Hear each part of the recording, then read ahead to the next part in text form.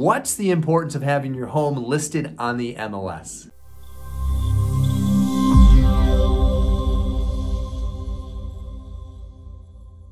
Hi, I'm Kevin Yoder, team leader of the Yoder Real Estate Team, brokered by eXp Realty. And this might be one of the number one questions we receive each and every day, maybe each week, for certainly every year. And here's the thing, it usually comes from folks who have their homes listed or on the market for sale by owner, because they can hardly imagine the power of such a massive syndication channel as the MLS system. So let me just paint a picture for you. Imagine a wagon wheel with hundreds or actually thousands of spokes. Actually, I don't need to have you paint the picture. I'll just do it this way. So there's the wagon wheel. You notice I have the hub in the MLS. In the center of that, let's call that the MLS system. And notice that there's all these different spokes. Now, those represent the syndication channels, but rather than having, let's say, 20 of those spokes, imagine having thousands of those. And each one of those goes off to a different website. So the MLS being the hub, the center of the wheel, and those spokes represent syndication channels, which end up being ultimately thousands of websites that the home could be featured on. Now imagine this. So that's thousands. I mean thousands, not just 1,000, but thousands. Now imagine just having one spoke. Imagine if you had the ability to have thousands, but rather than having that, you have one. So now you've just removed the thousands and you have one channel. So that represents folks that have their homes on the market on their own, not on the MLS.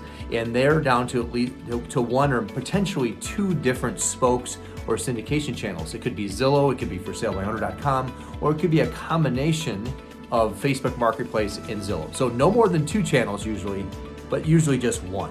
Now, what's the challenge of this? Each one of these spokes only reaches about 4 or 5% of the potential buyers, specifically if we're looking at that Zillow channel or a Facebook Marketplace channel. Not everybody's looking there is the point. So what's worse is that these agents or these buyers aren't working with agents, which means mostly they're not pre-approved, they're not ready, they're not able, and they're not willing.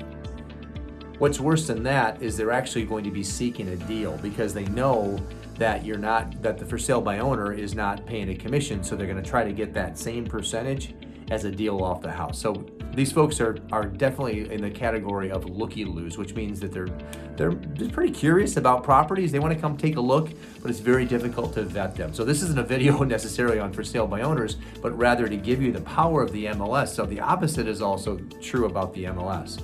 The multiple listing service is a place where agents, licensed real estate agents, the Realtor trademark for the National Associations, we post our listings there. So essentially that's where we put all of our real estate listings. Buyers can go on there and find these listings, but a lot of times the agent and the buyer has a relationship that generates an email whenever a listing hits the market. So what happens there is these buyers are ready, able, willing, and pre-approved.